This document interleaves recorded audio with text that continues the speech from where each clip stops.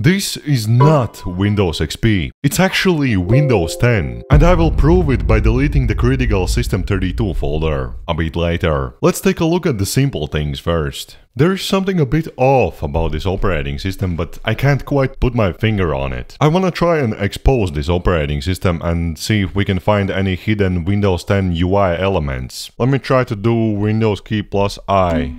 Okay, what about Control plus Windows key? It doesn't work. However, I do know what works. What we can do is switch back to the Windows 10 Explorer. And for that we have to go to Computer, C Drive, Project Luna, where is it? Windows. And there's a folder called Project Luna. Then apparently we can go to Utilities. And this one is supposedly the Windows 10 Explorer. So let's double click it.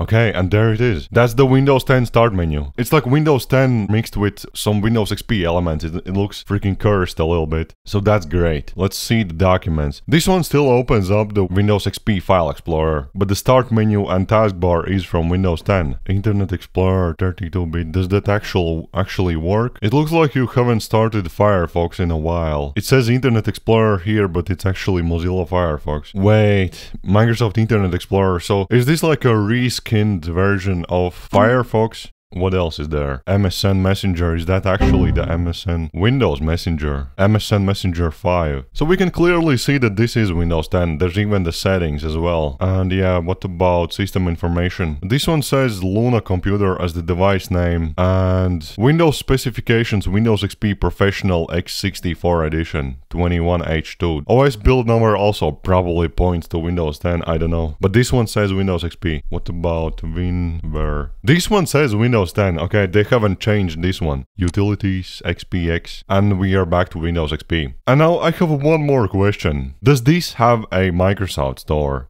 I know, no one cares about the Microsoft Store. Welcome to Windows XP Tour. Is this actually the same thing?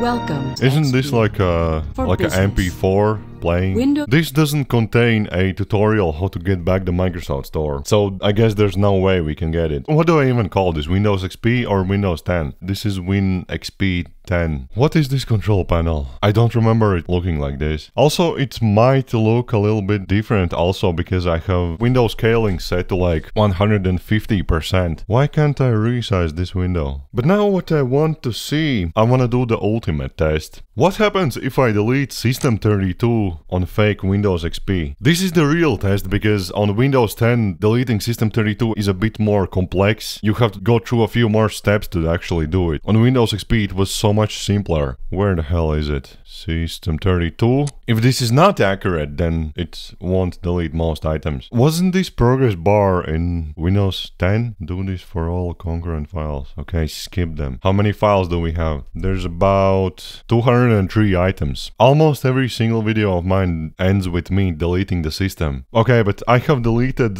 a large portion of the System32 folder. Now let's restart and see the effects of that. Is it even gonna start? I don't know.